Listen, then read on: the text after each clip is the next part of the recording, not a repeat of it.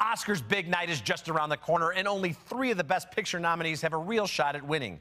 I'll separate the contenders from the pack, and I'll tell you which movie will take home the biggest prize of all next. Expanding the Best Picture field to 10 assures us of only one thing. Not even the most diehard movie fan will be able to name all the nominees a few years from now or even next year. It also means at least half the nominees don't really have much of a chance to win it all. So reset your Buzz Lightyear, insert paperclip. Rex, use your finger. Okay, now what? All right, let's see.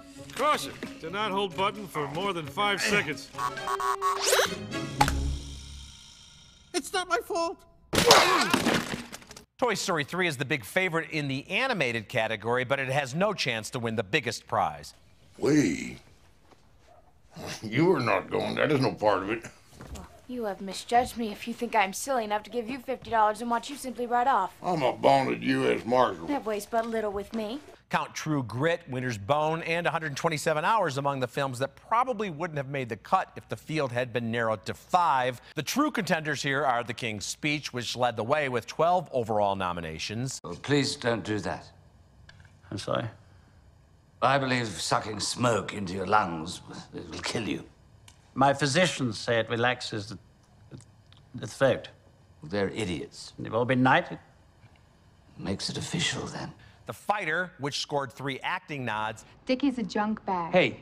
He's a junk bag. Why am I the problem? I'm his blood. I'm his family. I'm the one fighting, okay? Not you, and not you. And The Social Network, probably the most universally acclaimed film of 2010. I need you. I'm here for you. No, I need the algorithm used to rank chess players. Are you okay? We're ranking girls. You mean other students? Yeah. You think this is such a good idea? I still think Inception is the best movie of the year, but the fact that director Christopher Nolan was snubbed tells us the film doesn't have a chance here. The older Academy members are likely to favor the wonderful but very traditional picture that is The King's Speech, whereas younger voters are sure to side with The Social Network. Could that mean The Fighter could benefit from the split vote and capture Best Picture?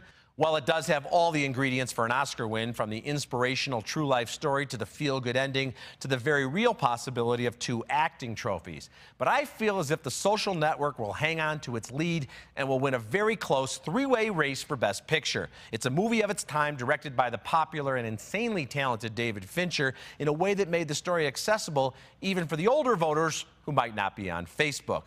As for the charges, I believe I deserve some recognition from this board. I'm sorry?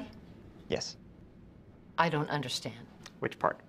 A critical and commercial hit, a uniquely American success story, a tale of genius and inspiration and loyalty and betrayal. All the ingredients are here. The winner for Best Picture will be The Social Network. Remember, you can see all my reviews and predictions at richardroeper.com and on Reel's channel, TV About Movies.